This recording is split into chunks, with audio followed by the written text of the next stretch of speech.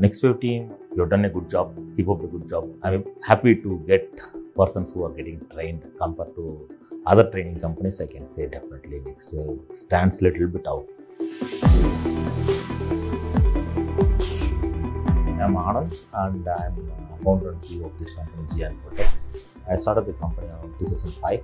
We do projects only on Node.js without whatever the latest technology, and we compete with the world, with all the companies. Persons who are selecting, we are selecting with a lot of scrutiny only. After that we are selecting.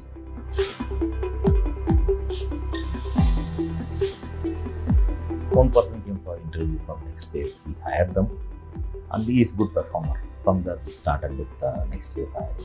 Initially we don't know about NxtWave. That person, after 1 month only, he told we got trained in NxtWave and other things. Then we started communicating with NxtWave and they came. The interview to hire ratio, I can say definitely it's good. For example, NxtWave, I have taken a whole 13% interview and hired 4%, which is like 20%.